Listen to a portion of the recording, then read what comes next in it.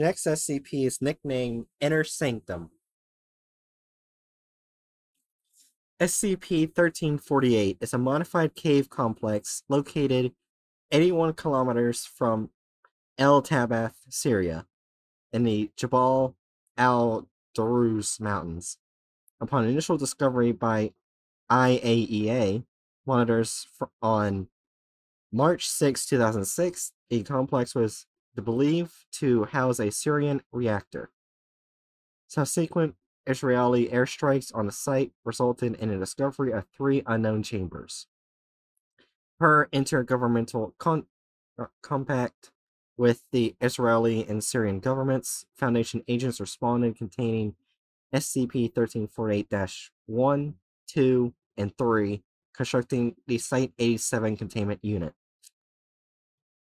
SCP-1348-1-E is an anomalous humanoid originally observed performing the original practice, now designated as SCP-1348-2, inside the SCP-1348 ritual complex. On redacted, 3 weeks after initial containment, the subject entered status epilepticus and died. During containment, the subject produced 3 utterances in the unknown Southern Semitic language, but otherwise made no attempts to communicate with Foundation staff. Food, water, and bedding were declined.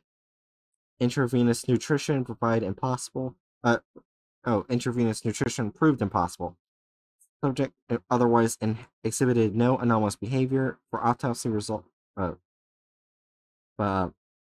SCP-1348-2 is a ritual practice of unknown provenance. Spoken portions of SCP-1348-2 are performed in an unknown Southern Semitic language. When adequately performed by individuals meeting unclear ritual criteria, SCP-1348-02 prevents full retraction of the veil surrounding SCP-1348-03, an obligatory precursor event in scenarios XK-734, XK-918, and XK-337. At present, details of the religious faith underlying SCP-1348-2, ritual criteria necessary for adequate participation in SCP-1348-2, and a casual mechanism connecting SCP-1348-2 with the retraction of the veil are speculative or unknown.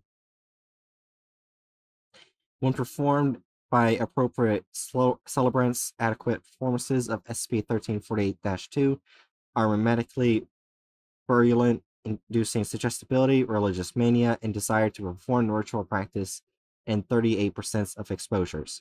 Repeated exposure results in virtually themed obsessive compulsion. The mimetic transmission rate of SCP-1348-2 appears to increase as successful revisions approach the ideal state. For unknown reasons, members of haplotype CMH-6 appear to be immune to the adverse effects of this mimetic transference, while present transcripts and recordings of SCP-1348-2 are not believed to be virulent. Existing containment guidelines require certified Foundation linguistics to minimize active exposure to full ritual recordings. SCP-1348-3 is a central chamber of the SCP-1348 complex. Due to high neutron flux, the chamber was originally believed to be a source site for high-grade radioactive waste or an unshielded reactor core. Initial investigation of the chamber by remote drone revealed an elaborate rectangular chamber decorated in the Proto-Semitic style. Repeated motifs include rams, serpents, slaughtered bulls, wounded lions, hawks, and depictions of ritual practices similar to SCP-1348-2. In the center of the room is a raised platform with a 9-meter radius, surrounded by a cylindrical sheath constructed of beryllium rods. At dawn, noon, and dusk, the sheath retracts, causing neuron flux inside SCP-1348-3 to increase to lethal levels. performance of SCP-1348-2 appears to provide celebrants with substantial protection against radiation poisoning and results in complete closure of the outer sheath. Attempts to view the area within the sheath, except the celebrants during performances of SCP-1348-2 have been unsuccessful. Celebrants, including Foundation staff, are unable or unwilling to disclose the inner region's contents for... Oh, yeah. That's it.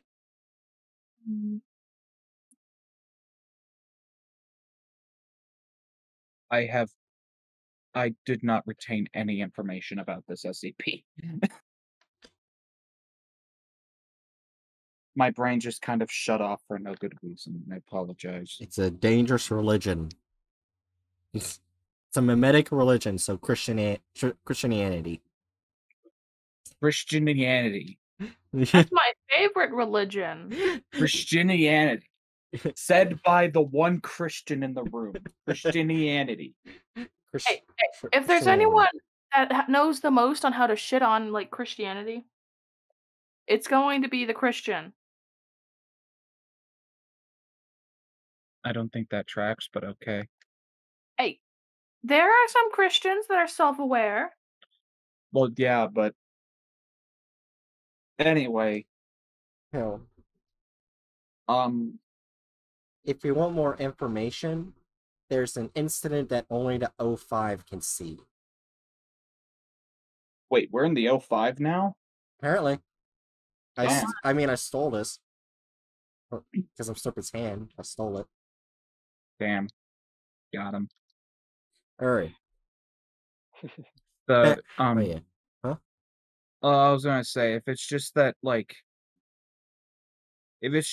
this religion makes people come to it in this specific area, or is it that... Well, there's also this, at dusk, noon, and midnight, I think it said, the -3 instance, shoots out heavy radioactive, waves, but anyone affected by the religion does not get harmed by it. Yeah. I remember that bit. So then, I guess my first thought is, okay, so it shoots out radioactive waves. Are these, is this basically just going to constantly irradiate? What I'm thinking is, how is this radiation affecting the surrounding environment, and how would it affect the world? Right. Also, should we read the O5 document? Because they do have a tendency to hide things. That's fair, yeah. Go ahead. Alright. Background. Unredacted 3 days after his interview with 0-9142 and 5 days after the death of Director Redacted, Site Director Khan compiled a new instance of SCP-1348-02 and entered the inner containment area. After performing external portions of SCP-1348-02, Dr. Khan entered the central region of SCP-1348-03. In accordance with Foundation Protocol for investigating security breaches by senior staff, Foundation internal security personnel sequestered all electrical devices, paper files, and personal effects related to prior or present assignments by Site-93 personnel. After detailed forensic review, internal security's preliminary conclusion was that Dr. Khan motivated all personal distress in the aftermath of the death of Director Redacted, spontaneously and unilaterally decided to deviate from the containment protocol and enter the central region. On Redacted, the following letter was returned unopened to Dr. Khan's primary residence in Haifa, Israel. Judith, it is strangely simple to be writing the last letter I will ever send. As long as I can remember, the truth has had consequences, so I have withheld as much as I could. But now the consequences are so very imminent. I will be departing beyond their reach. I have a confession. When you were 10, I told you that I was a linguist for the Institute. When you were very young, 3 perhaps, this was true. By the time you were old enough to ask, I was wise enough to lie, and I had other duties. Before you retreated into the Torah, when you were still rebellious, you once told me that I loved my country more than I loved you. Why did I have to be a spy and not your father? I could not answer because I cannot tell you that you were wrong. I served the world, not Israel. I served out of fear, not love. Before the Shoah, your grandfather was a typesetter in Danzig. The Germans burned his presses and took him to Monowitz, and he worked in the printer's shop. After the Americans came, he went to Israel, and he fought at Jaffa, and after the war, he came to Barkai, and then I was born. These were the great and terrible events in his life, and I only met him after they had passed, because I only saw the outlines of the events which had shaped him. I could not understand why he was such a hard man. Eventually, I gave up. I came to understand that I could never understand. I could only cast my forgiveness into the dark, not knowing what it was that I was forgiving. When you were 16, Eliezer told me that he wanted to marry you and study the Torah at Bnei Brak. I screamed at him that there was nothing in the Torah and that he was a fool. I told you that if you married him, I would never speak to you again. I knew then and that if there was a God, he was vast and terrible and blind. You could not know how I knew this, but I was wrong, Judith. What does the Torah tell us? The name once moved upon the water, that he broke bread with Abraham, that he wrestled with Jacob and broke his thigh, that he bruised Moses in the clay beside the Jordan. But now the temple is a ruin, and the people of Moses are scattered, and we have lost even the name. For so long I have stood on the edge of the chasm which separates us, demanding that he explain. When you married Eliezer and you covered your hair, I thought you were abandoning me, but you're seeking after the name which I had abandoned, unafraid to cast your forgiveness into the depths of the mystery. If you're unafraid, even as a child, why have I hesitated for so long? It is late. I am tired. Tomorrow I will anoint myself with oil. I will bathe in the font, and I will seek his terrible name. When the sun rises, I will stand before my broken father, the fathers who were broken before him. As someday you will stand before me, as someday you will stand before him. I will be held to account for my absence. I will hold the name to account for his, and I will forgive him. I love you, Father. In the light of this new information on Redacted, the Incident Review Board altered its conclusion and recommendation. Prior to entry, Dr. Khan was suffering from religious mania brought on by exposure to SCP-1348-02. As a result, the Foundation now concludes that haplotype CMH-6 does not provide effective protection to ritual-associated mimetic effects. Conclusion: per 05-07, C-1348-B containment procedures are suspended. Remaining C-1348-B personnel are to be treated with amnestics and quarantined until verbally cleared of all memories related to SCP-1348-02. Upon retraction of the veil, C-1348-A is immediately execute Protocol 228-Malaka. That's the 05 thing. What they didn't want everyone to know.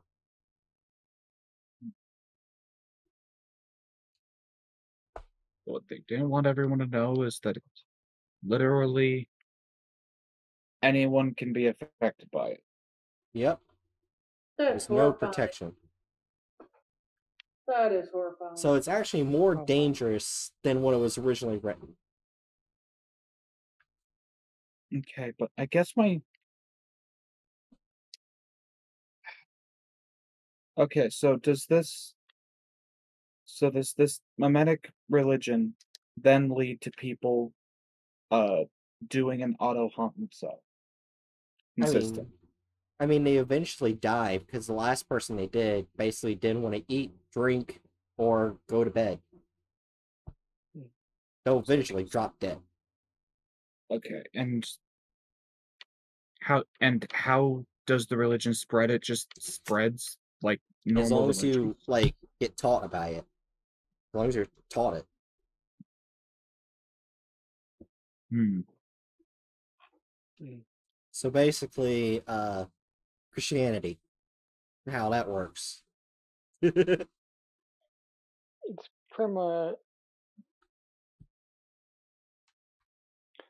It's pretty much is the definition of a death cult.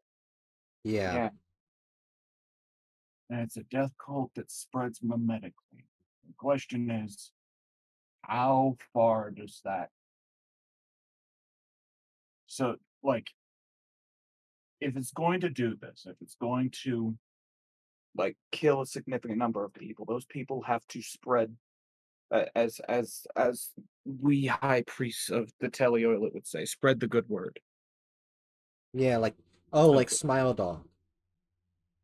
Yeah, so with the SCP Foundation's capability to suppress uh this sort of thing, Mm-hmm.